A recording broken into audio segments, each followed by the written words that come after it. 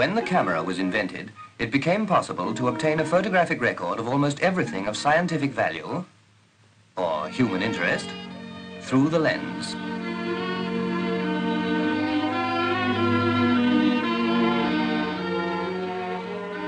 To most of us, a lens is a thing of glass with mysterious properties that somehow makes it possible for us to record our progress through the years, our weddings and sporting events, and the major and minor incidents of the times in which we live. But in truth, the lens is a thing of beauty, an accessory to the human eye, and the making of lenses is a science out of which has grown the optical industry.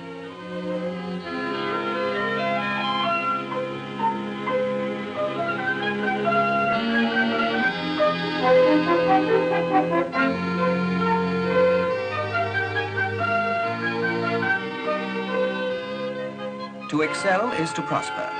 In no other industry does this apply more aptly than in the optical industry, where skill in craftsmanship is of the highest importance.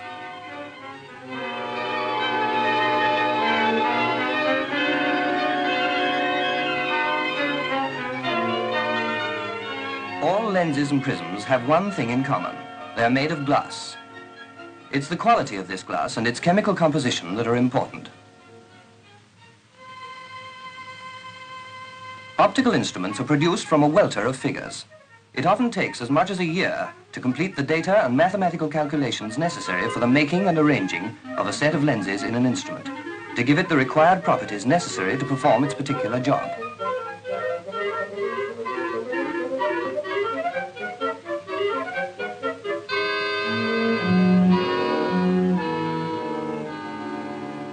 Mounted in various ways, lenses may help to follow a favorite horse to the winning post, to photograph a pretty girl on the river,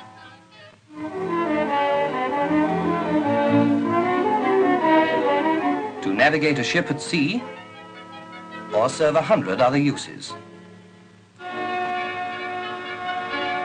The products of this industry are used in war as in peace.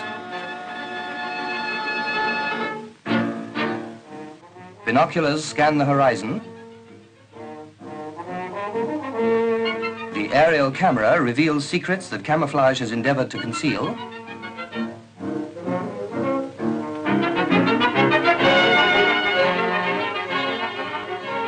And the rangefinder makes marksmanship an exact science.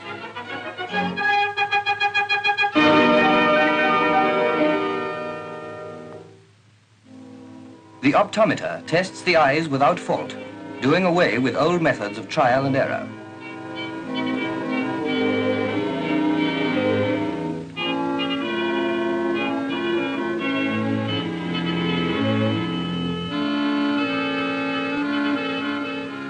The toolmaker's microscope is just as accurate in finding faults in the manufacture of an aircraft or a family car.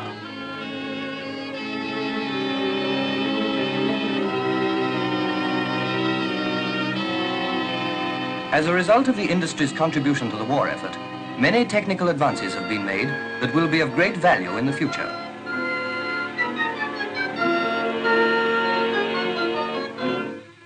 Optical glass is ground and polished to an incredible accuracy. Here, for example, is a lens surface being tested.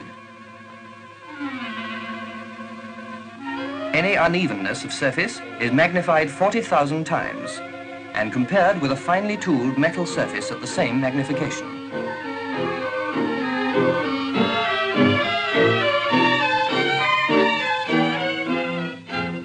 The instrument that is used for the test is itself a product of the optical industry.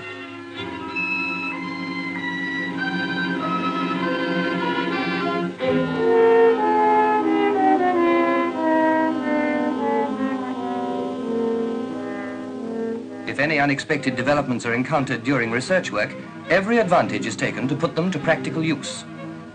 Out of this research, for instance, has emerged this thread-cutting machine, used for the mounts of lenses, and a host of other time-saving devices. Before the war, sand used in the optical industry in this country was imported from abroad, but today that essential ingredient is mined from the highlands of Scotland.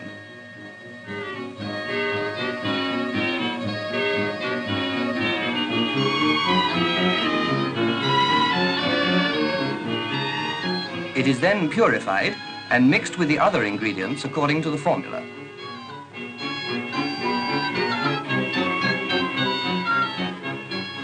Pots made of fire clay that have taken 3 weeks to make are then left to dry for 6 months and preheated in electric furnaces.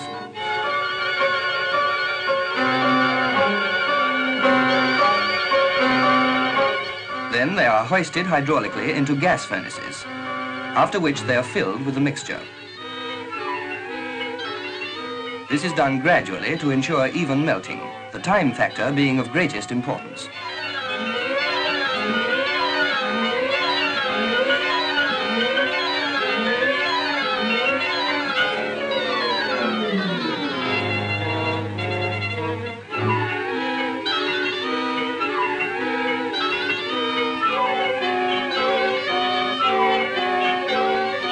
Furnace temperature is taken at regular intervals.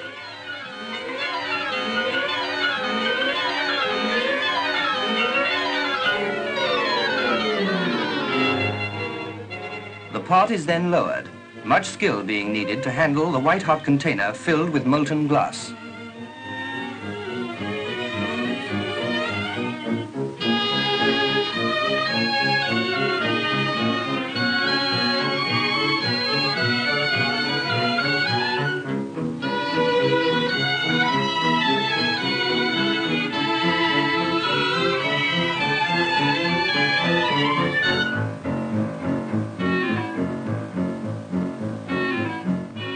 The temperature of the melt is taken again.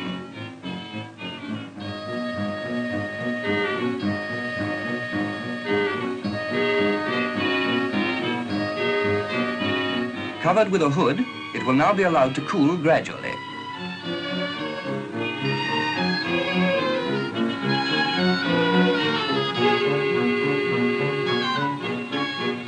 When cold, the pot is broken away, disclosing a mass of solid glass. This, in turn, is broken, shattering naturally along its lines of cleavage. From this mass, pieces are selected for size and perfection.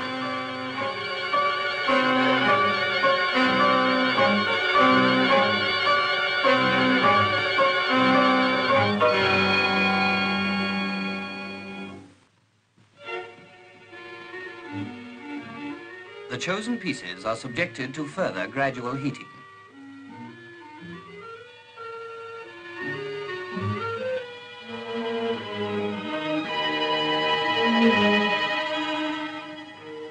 Then they are finally melted sufficiently to allow for molding into any of the 2,000 or more sizes and shapes now in use in the industry.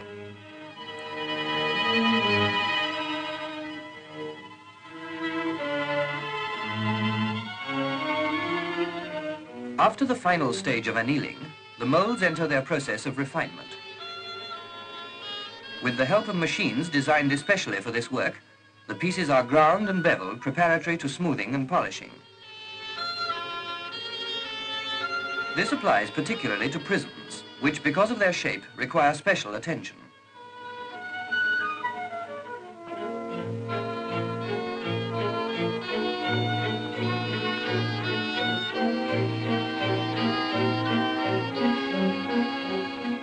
The pieces are then individually set in pitch.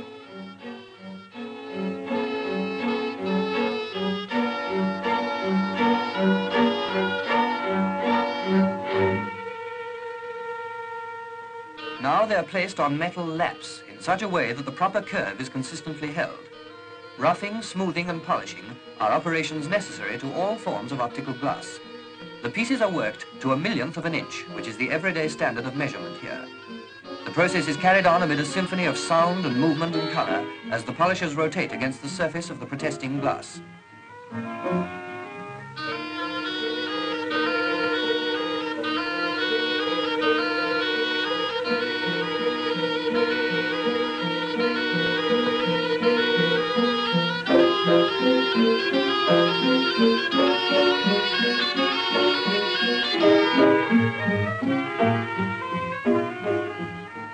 Where lenses are set in pitch, prisms are embedded in plaster of Paris.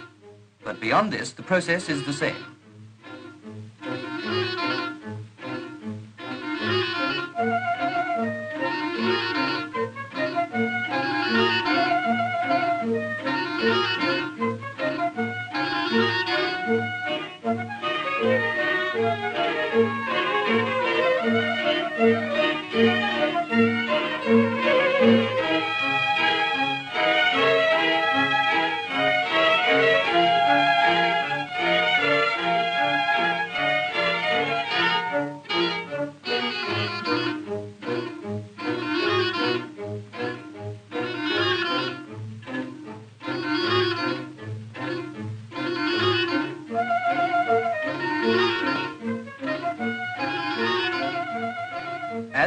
progresses, more and more attention is paid to cleanliness and accuracy.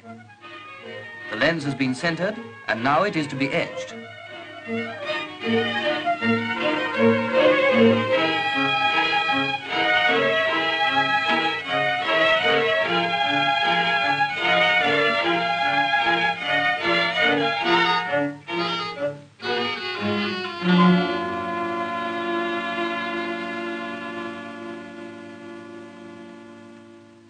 It's hand polished for the last time and then tested. This is done visually at first by the reflection of light waves from two surfaces.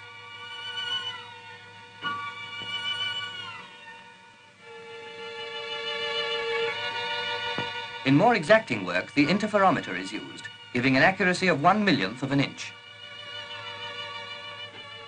Representing as they do an inaccuracy of 1/50,000th of an inch, the disappearance of these rings indicates a perfect surface.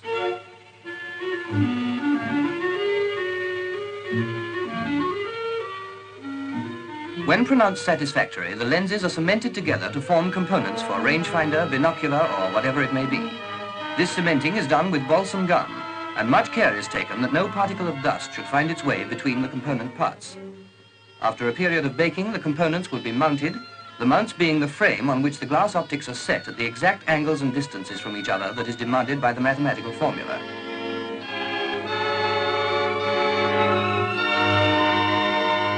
When mounted, the lens may go either to project films or to make films in various parts of the world.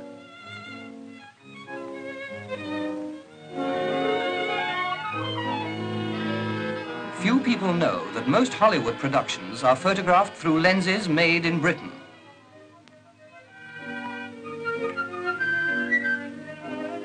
The camera is the mechanism which drives the film intermittently past the lens, the lens mount being set at a precise distance from the film. The amount of light penetrating through a lens is called the F value and is expressed by a number.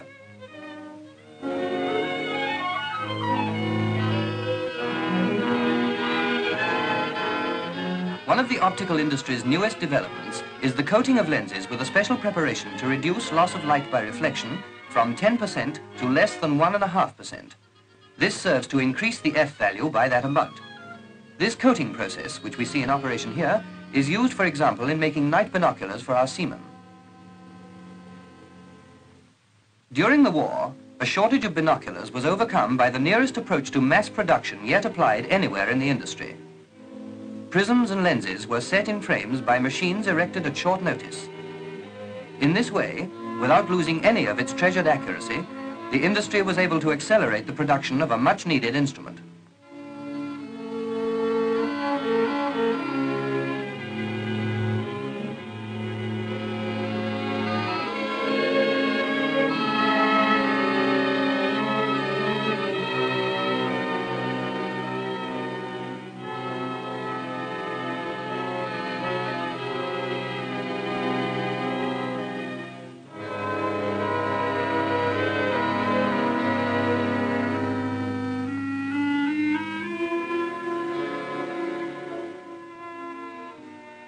In peacetime, human endeavour turns to things constructive, and the British optical industry reflects in its own fine products the determination to supply none but the best, optical micrometers.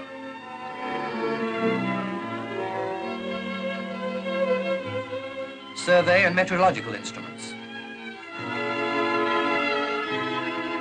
Light testing instruments. Microscopes to aid in research, and telescopes to see into worlds unknown to us in the infinity of space.